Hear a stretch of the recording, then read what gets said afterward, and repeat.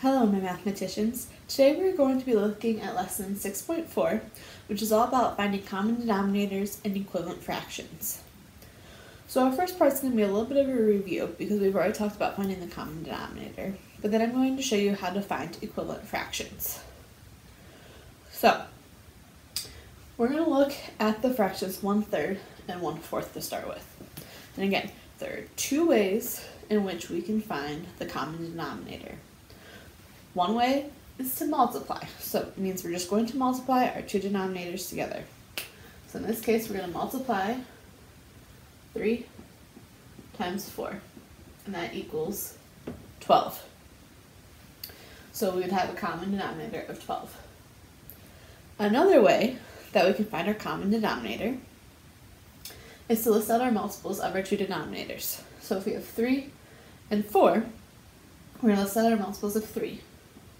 3, 6, 9, 12, 15, 18, 21, 24.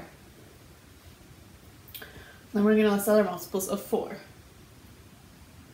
4, 8, 12, 16, 20, 24. And then we can circle our common denominators. We have 12 and we have 24. But again, you want to find your least common denominator, so the smallest one. It'll make it easier in the long run after we add or subtract in the simplifying process. So now we have our common denominator as being 12. So I'm going to go ahead and I'm going to just write 12. Okay. But to find an equivalent fraction, we have to remember this important rule. Whatever you do to the denominator, you have to do to the numerator. So whatever you do to your denominator, you have to do to your numerator.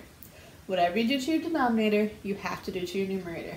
I'm going to say that a lot throughout the video and throughout class, just so that it gets stuck in your brain. So what do we do to 3 in order to get 12?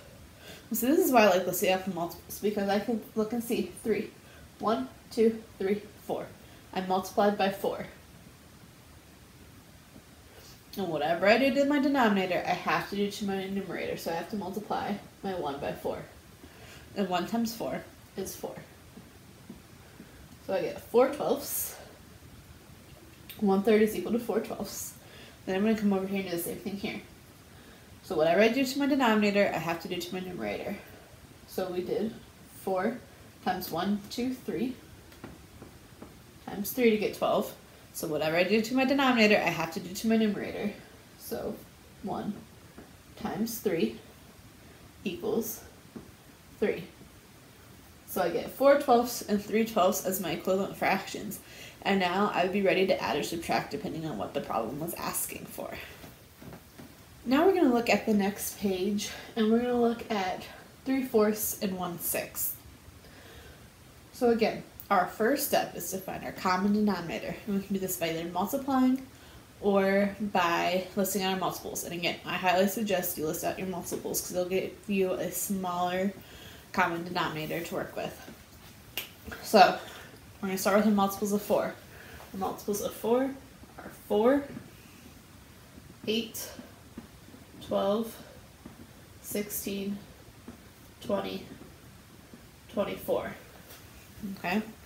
Then our multiples of 6 are 6, 12, 18, 24, 30. So we look for our common ones, and I see that we have 12 and we have 24. So our common denominator is going to be 12. So we want to use our smallest common denominator, or least common denominator. So, again, whatever we do to the denominator, we have to do to the numerator. Whatever we do to the denominator, we have to do to the numerator. So, what did we do to 4 in order to get 12? Well, 1, 2, 3. We times it by 3. Whatever I do to my denominator, I have to do to my numerator. So I have to multiply my 3 by 3. 3 times 3 is 9. So we get 9/12 as my equivalent fraction to 3/4. Now, what did I do to 6 in order to get 12? 1, 2. I times it by 2. And whatever I do to my denominator, I have to do to my numerator. So 1 times 2 equals 2. So my equivalent fraction to 1/6 is 2/12. So now again, if I was asked to add or subtract this, I would be able to do so because I now have equivalent fractions with common denominators.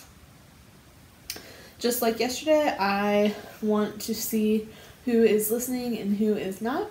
So today, I would like you at the top of the page that you're working on, I would like you to put a star, okay? So just write a star at the top of the page. Then I'm going to leave you with a question to solve